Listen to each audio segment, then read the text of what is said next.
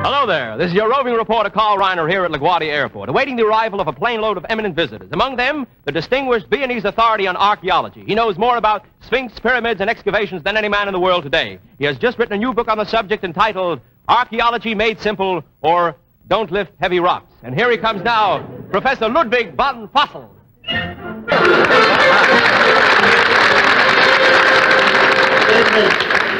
How are you? How are you, Professor? Give me a good handshake.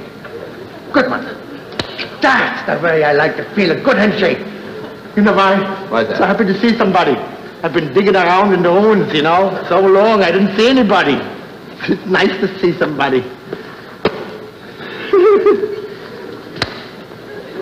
That's enough. Okay. Professor, I enjoyed your book tremendously. Tell me, is it true, as you said in one of your chapters, that by examining old pottery, you can tell a lot about the old civilizations? Oh, of course. This is altogether true. Otherwise, how would we learn? We have to learn from something digging up, and that's the way we learn, and that's all. Because I can't read, you know. You see, you have to dig up the certain things. Like once we were digging once in Persia. This was a great discovery. They were digging in Persia, and all of a sudden we come upon an old something. But a very old something. And we got it and we washed it off very carefully, very delicately. We brushed it, with the brush. And then we recognized what it was. It was an ancient cookie jar.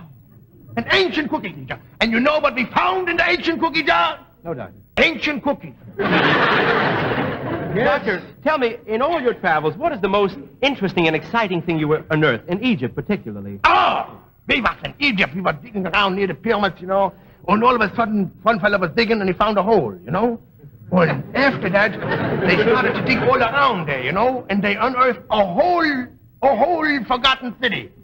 A whole city, and around this whole city was a wall. A beautiful, magnificent wall. Just beautiful, gorgeous.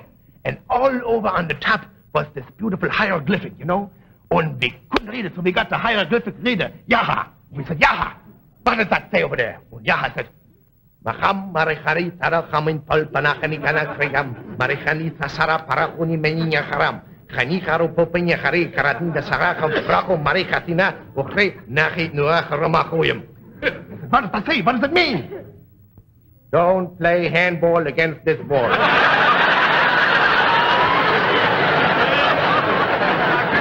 How about the fact that archaeology as a science is very closely related to anthropology?